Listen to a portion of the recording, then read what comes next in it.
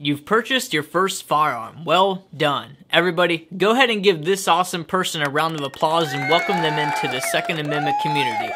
Awesome. You did it. Good job.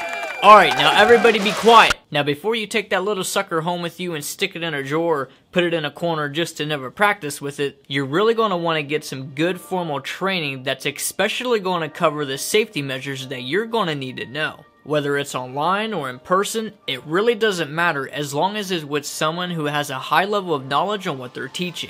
Now don't click off this video yet because I'm going to equip you with some mindset stuff that's going to help you understand the importance of going and getting that training. Because you are not only gaining head knowledge with it, but as you implement it and practice with it, you are going to reach higher levels of competency that it's going to translate the skill with that firearm. So make sure you stick with us because you will not want to miss it.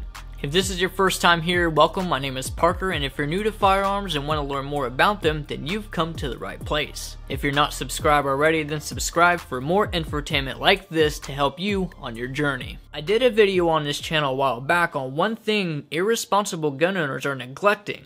Can you guess what that is? It's training.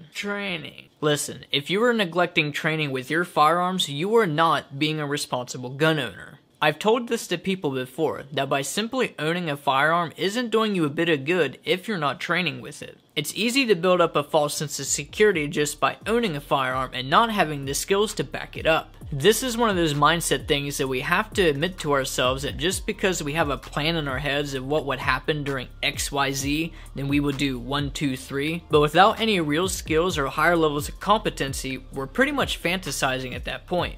Now, we are all guilty of this to some degree, so don't interpret this as yeah, that range Rulerz guy on YouTube's, what is his name, Patrick or Parker or something like that, whatever, he thinks he's a hotshot, gets everything right. That's not what I'm trying to portray here. We just have to inwardly evaluate ourselves from a practical standpoint. That way we can acknowledge our weaknesses and gain the wisdom and knowledge that we need to take those better steps forward. Comment down below if I'm just a big fat meanie on the internet who's trying to crush everybody's dreams of being Rambo. Guys, I hope there was at least one thing you were able to take from this video that helped you today. Go ahead and go back and watch that other video that I referenced earlier in this video because there's some additional information I believe is really going to help you. I'll be sure to have that video linked down below. Thanks for watching this Range Rulerz video. My name is Parker. Be sure to hit like and subscribe, and we will see you guys in the next one.